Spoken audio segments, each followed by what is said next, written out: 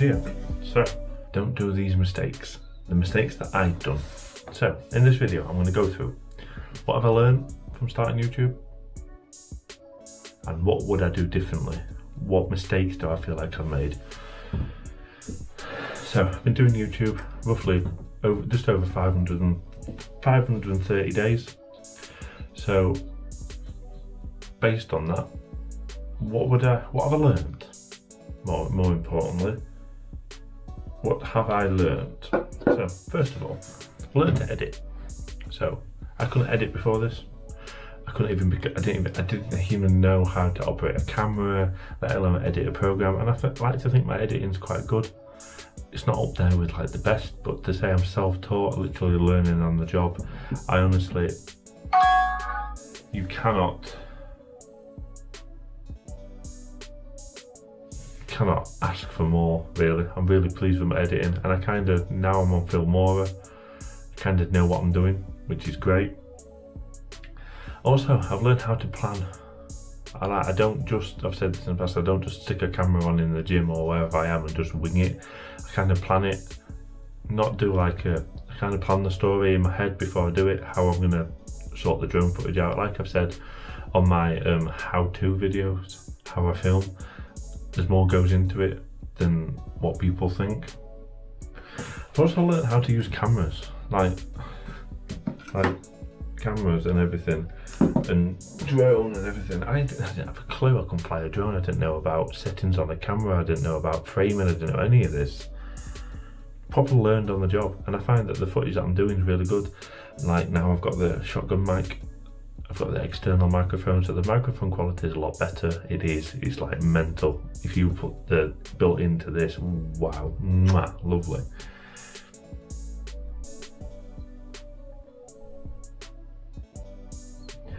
Also, learning what will do well in a video and what won't do well. I mean, I've read a quote somewhere that make the videos you want to make and everything else will fall in place. I don't make videos what I think will be popular. I make videos that I want to make. That's the most important thing. But I kind of getting to know what will do well. Eating challenges, they will do well on my channel, as opposed to a video of me just lifting.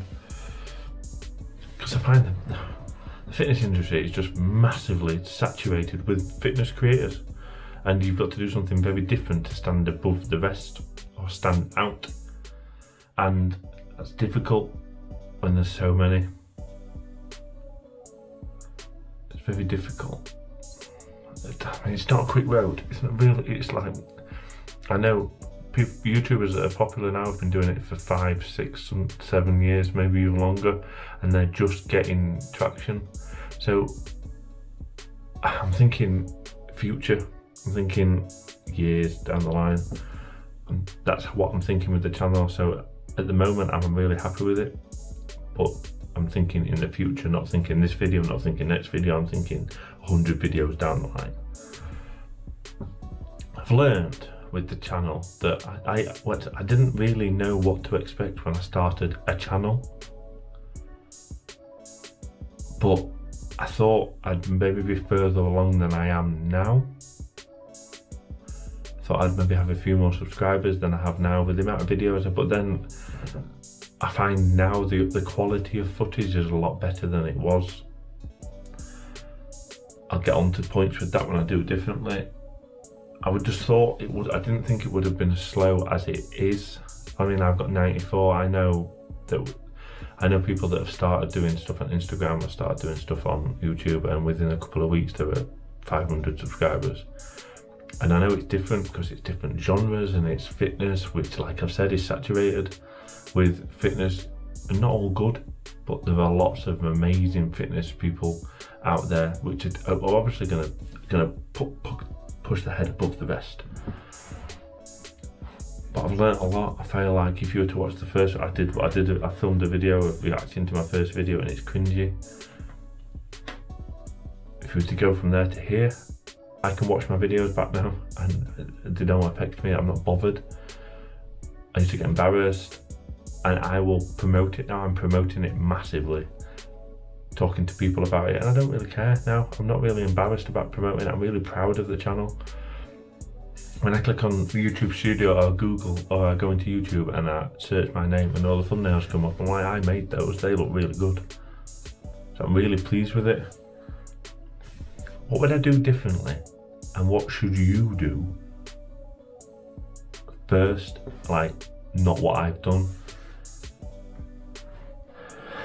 Don't just name the video anything. Really research what will do well. Like what I've named this video. Are you starting YouTube? Don't do these. That's going to make people click on it. And I'm hoping to, what I wish I'd done at the start, if you do straight away, you'll get to jump, you'll be better. Yeah, don't just name it anything. I've named videos in the past like heavy squats or something. No one's going to click on that. Unless even fitness people, that's going to be boring. And they'll see how long it is. What, 13-minute video squats? Boring. In my defense, when I was doing the videos, we were in the lockdown, you can't do anything else. We were living at the in-laws and my mum and dad's. There's no real place to film. Like now I could go downstairs, sit on the living room table, set the cameras up, set the tripods up, set the lights up, and I could film an eating challenge because it's my house and I'm not getting in the way of anybody. But back then, I didn't want to encroach on anybody. There was no real place to do it, so it was just footage. And I find that's been a negative, because just if people have clicked on it and like I'll get onto maybe not the best of qualities, they're not going to come back. Are they going to click over the video? Because I find one of the reasons that my channel's been slow in the progression is, I find, in my opinion, there's two types of YouTube videos. There are searchable, like for instance with me, 5 exercises to blow your quad up, how to grow your quad. People are going to actually search for that in the search bar, so you're maybe going to get maybe going to get return from that, as opposed to mine, which are more documenting what I'm doing, as opposed to like this one. The searchable ones are going to get more growth quicker than what I'm doing. So I find that's, if I was to do a series of how to grow your quad, how to grow your back, how to bicep curl, and the researchable title, like what you would put in Google or you would put in YouTube, then you've got more chance of getting clicks on it.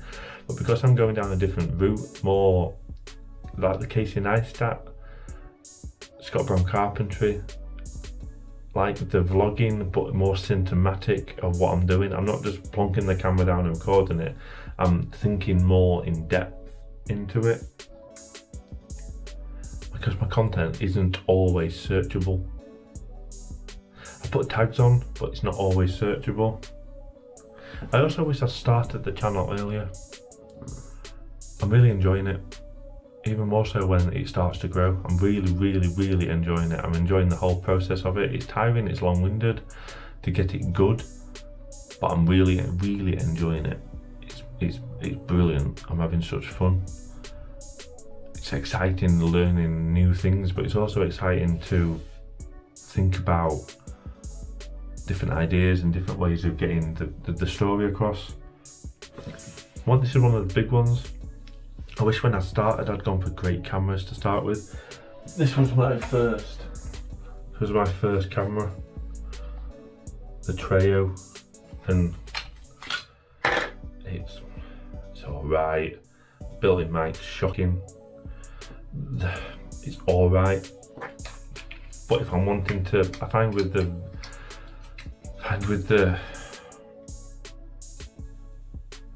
channel and with YouTube as a whole, quality stands out. If you click on a video and it's really bad quality like this camera is, people aren't going to click back, or they're not going to come back, or they're going to associate your name or your title or your brand with not being very good.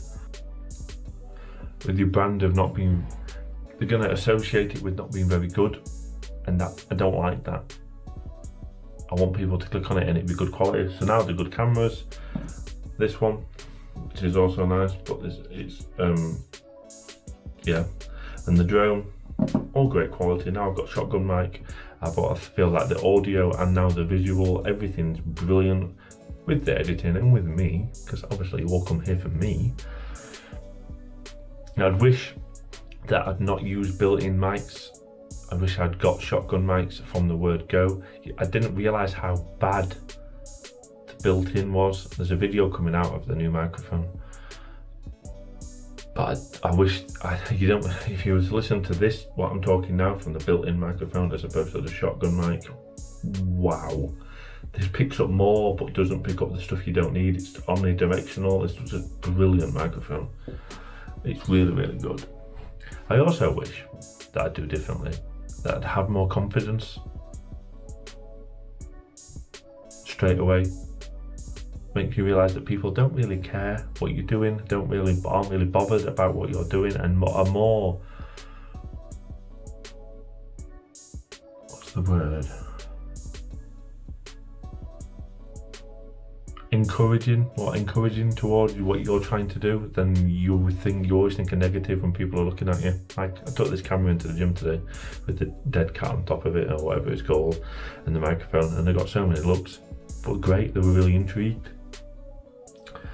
Wish I'd used an SEO company, search engine optimization company, first, straight away. I find that would have shot me up. Like the video that went live last from filming this, it had like 32 views, 33 views. I got news. Now that wouldn't have had that without this. What tags do I put on? I don't know. What are going to be good tags? What are going to be bad tags? What's going to get a good search return? What are going to get? That's what I've used TubeBuddy for. They're amazing. So, if you're starting YouTube and you're wanting to put the right foot forward straight away and not waste time, good cameras. Don't have to be the best cameras, but a good pixel rate to full HD, good cameras and good audio. Editing needs to be good. You just need to make good videos, but I find if you get the fundamentals down, you get the bass right down, get it good videos, good audio, and tell a good story, you're gonna move. You're gonna get traction. So yeah, that's what I do differently. So yeah, I've got drive. I don't feel like I hit a bit of a blip a couple of months ago when I was still on like 60 some subscribers after doing so much effort and work, and then all of a sudden we're 94. So I've got big plans for this channel, big plans for the brand. It's just going to take time, which I'm aware of. So like, comment, share, subscribe. If you're starting YouTube, subscribe to me and I'll subscribe back. So yeah, the big few. Good cameras. Don't go for a cheap camera, although it says it's 4K or 2.7K, it's not. Good cameras, good audio, and just have fun. Like, comment, share, subscribe, and I'll see you in the next one. Bye.